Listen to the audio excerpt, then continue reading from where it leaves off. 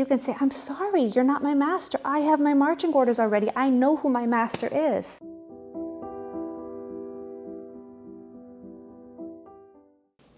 I had a very interesting story take place this Shabbos.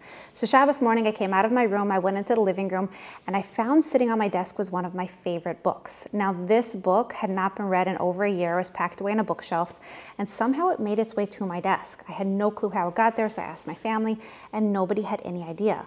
Now, to make things even more interesting, my 2 children, who could have reached that bookshelf and theoretically brought it to my desk, they weren't even home for Shabbos, so I really have no idea how this book got there. But this book was exactly what I needed to read over Shabbos.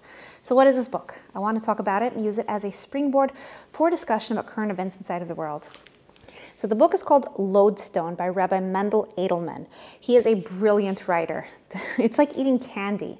Just everything is so delicious, so sweet. It's a very, very easy to understand writing style, but the ideas are explosive. Every single page, it's just like your brain is just, whoo! I don't know how to describe it. It's just an amazing, amazing book. So what does he talk about inside of this book?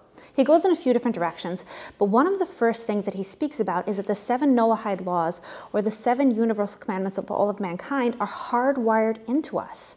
And he brings, for example, people on the very far ends of society, people who are psychopaths like Jeffrey Dahmer. They are the anomaly. They are not the typical human being. A psychopath is incapable of feeling emotion. They can mimic emotions that they see other people presenting, but it's very shallow. They're just incapable of feeling it. Then on the opposite end of the society, you might have somebody with a chromosomal abnormality that makes them where they can't feel any negative feelings towards another human being. Most people do not fall on these extreme ends of society. Most of us fall somewhere in the middle.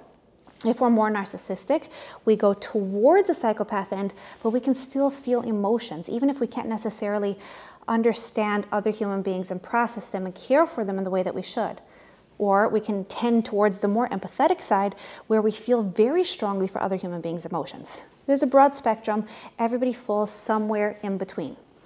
Now, if this theory is correct, that everybody aside from the anomalies of society understand intuitively that we're not supposed to murder, we're not supposed to steal, we're not supposed to sleep with other people's spouses, we're not supposed to torture animals, and so on and so forth, we have to ask the question, how is it possible that somebody can actually go and do this? Because we see it's not a perfect world. People are doing these things, and some people don't even feel guilty about it. So the question is how, right? It's a good question. So he's going to bring the idea that a person can rationally override these innate feelings, their innate moral compass, when they have a good reason to do so, right? When the benefit is enough for them. And as an example, he brings the writers of the Declaration of Independence who proclaim that all men are created equal and people are allowed their freedom. And yet, these very same writers of the Declaration of Independence, most of them own slaves. How is this reconcilable? The dissonance is unbelievable. You're saying people are free and you're having slaves? Where does that come in? So here's the thing. In that generation, there was all kinds of pseudoscience. They studied African Americans and they said their brain capacity is less than that of whites. They are subhuman. And once they were no longer considered on the same level as whites in terms of their humanness, well, then we can rationalize away that they don't belong being free men. They're not the same as white people. It's crazy, right? But when a person really wants to believe that what they're doing is okay, they can come up with all kinds of excuses. Same thing with torturing animals. There was a lot of people who actually tortured animals for fun. They had public cat burnings, I believe it was in the 1800s. Why? Because there was a scientist who pushed the theory that animals are automatons. They don't really feel pain. They just kind of react because it's instinctual, but it's not real pain. Of course, we have science now that disproves this theory. But entire generations of people desensitized themselves to watching animals suffering because they did not want to believe it. They rationalized it away.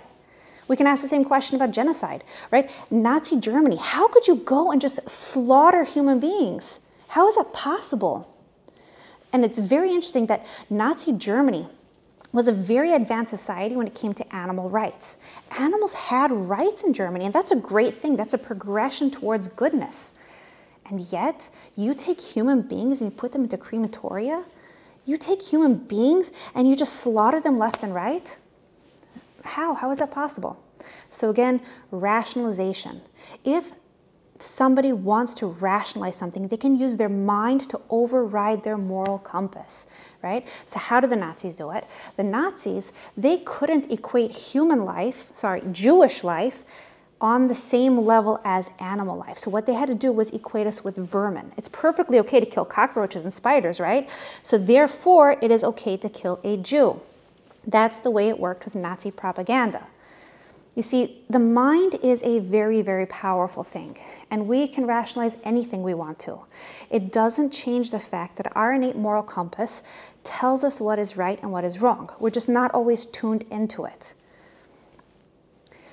And I would posit to you that we are living in a generation in which there's mass manipulation going on, a mass rationalization of many different things. So I want to explain to you how a person can override their own or somebody else's or even a society's moral compass. How is this possible? What is the process?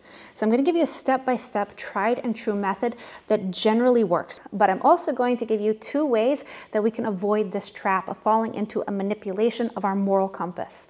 All right? So what is the first step if you want to influence somebody to change their innate moral compass, to change their belief system, to do things that they normally would not do, right? The very first thing is you're going to identify your target. You're going to say who is malleable, right? It's generally going to be somebody or a group of people who don't have a voice. They don't have a strong sense of self. They are vulnerable, right? Once the target has been identified, and I would posit that in our society, it is our children who are the targets. Once the target has been identified, then you're going to do something called building rapport.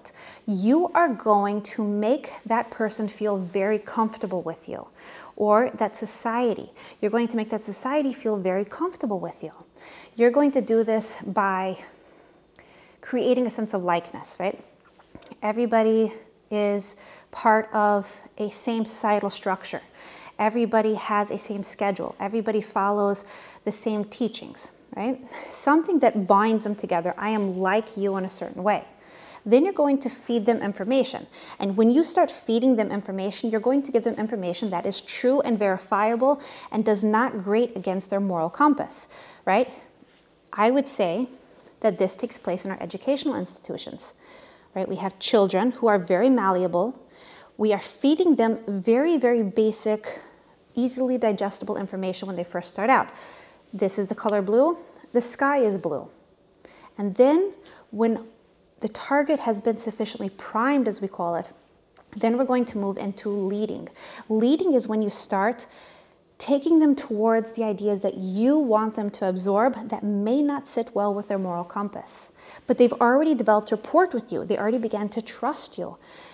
So once they have rapport, then at that point in time, then you can begin suggesting to them information that doesn't necessarily sit right to a person who has not been primed, okay? We have all kinds of crazy educations going on inside of our classrooms right now. I'm not going to trigger the YouTube system over here. I'm not going to spell it out directly, but we have the Pride movement. We have all the craziness that's going on campus now. You know, people are screaming for genocide. A lot of craziness that should not feel right for the average human being. But here's the thing. These people have been primed. They have been primed since they were small children inside of the educational system. Now, once a person has been sufficiently primed, they have been led, they have had ideas implanted inside of their mind, then you can actually move to embedding commands. An embedded command means that you are putting forth marching orders, right? But you're doing it subtly. You're telling them that this is what is going to be expected of you. Eventually, you go to full-blown, this is what I expect of you, all right? It's a process. It's a process that has been sufficiently done with our children all across the country, and I would say all across the world, leading up to this moment in time. We did not end up in the situation that we are today from one second to the next. This has been a priming process getting us to this point. Now, what possibly is the way to save yourself from falling into a manipulative system? So there are two things that I would posit to you. Number one, awareness. Awareness of the steps of what's happening. If you're aware of it, you can follow this manipulative process unfolding before your eyes.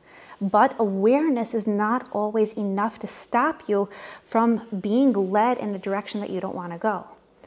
Why? Because our rational mind, as we mentioned already, can override our intuitive feelings if there is benefit. Now, that benefit can be an emotional feeling. It can be a sense of, I have community, I have love, I have admiration, I have respect, I am learning something, I have a group. And that's why we can see people all across college campuses. They're generally the misfits of society. They're the people who are like, I didn't have a place to go otherwise. I have nobody who showed me love. All of a sudden, I had this radical group. And because they embraced me, well, I'm ready to follow through with whatever they tell me. You know, you get people chanting things that they don't even understand. They have no clue what river, no clue what sea, but they're part of something. So for them, they don't care if there was an awareness. They don't care what they're getting involved in, as long as the benefit outweighs whatever they would lose by departing from that group. So awareness is not always a solution.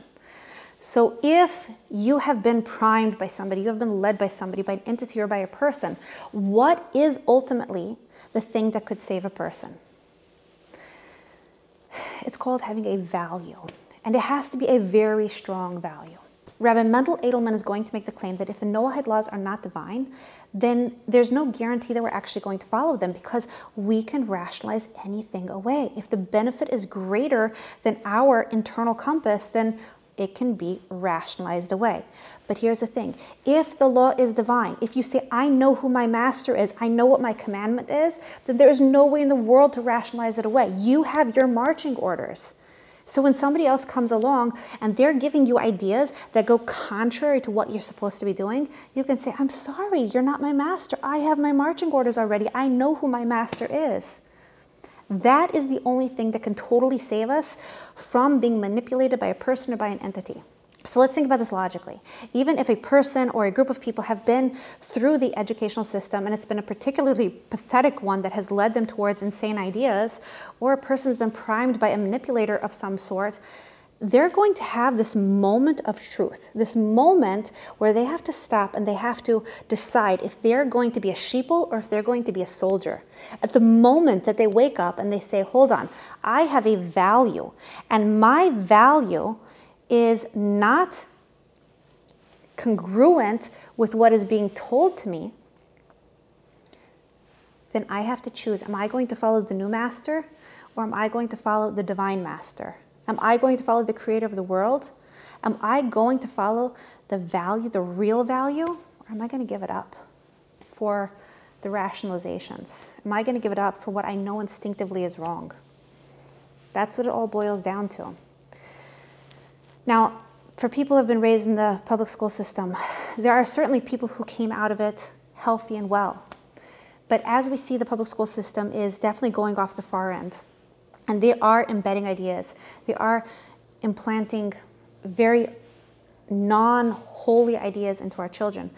We have to ask the question, what is the solution? Now, I can't give the solution for everybody. Everybody has their own unique story, their own unique living situation. I can say that, generally speaking, Jewish children should be in Jewish schools. So if you have a local Jewish school near you, an Orthodox school where they can learn about the Torah, please consider taking your child out of public school and sending them to a private Orthodox school so they go and learn what the Torah actually is. Make sure it's a good school, a loving school, a school where the child is going to be safe. But that is definitely the best path for a Jewish child. What about a Noahide, a non-Jewish child who also wants to serve the creator of the world? Here's the thing, I don't think there are any Noahide schools in the world. The question is, what can you do about it? If you are Noahide, can you make Noahide curriculum? Can you create a boarding school for Noahide kids? Can you change the school system that you're currently in? Can you work on getting better curriculum put into the class? What can you do to make the situation in the world better? right? How can we tip the balance? We have to learn how to think outside the box. We have to learn to ask the question, what can I do for Hashem? How can I be a soldier? Because that's really the only choice that we have. Am I going to be a sheeple or am I going to be a soldier? Let's all choose wisely.